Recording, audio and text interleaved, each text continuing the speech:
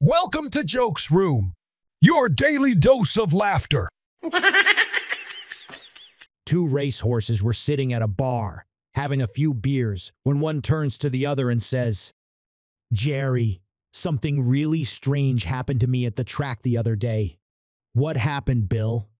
"Well, I was running a race, and I was stuck in the middle of the pack, trying to break away. I thought I would lose that race, but then I saw a strange light flash from the stands. I turned to look at it and, whoosh! All of a sudden I was at the front of the pack, and I ended up winning the race."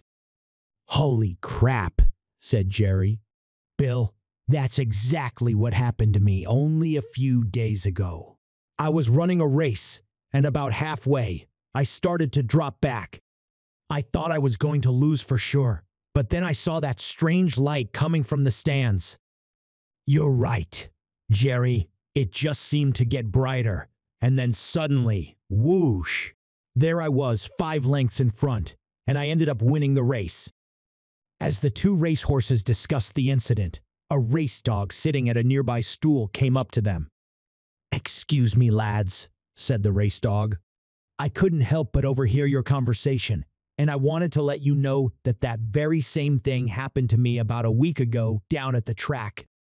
I was running a race and struggling on the outside lane, trying to get some space, when I started to drift further back and away from the lead.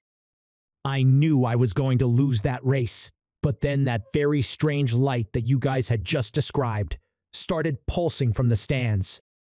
Well, as you may have already guessed, whoosh! There I was up at the front, and I ended up winning that race, although I've never been able to figure out exactly how." The two horses were awestruck. "Holy crap, Bill, did you just hear what I heard?"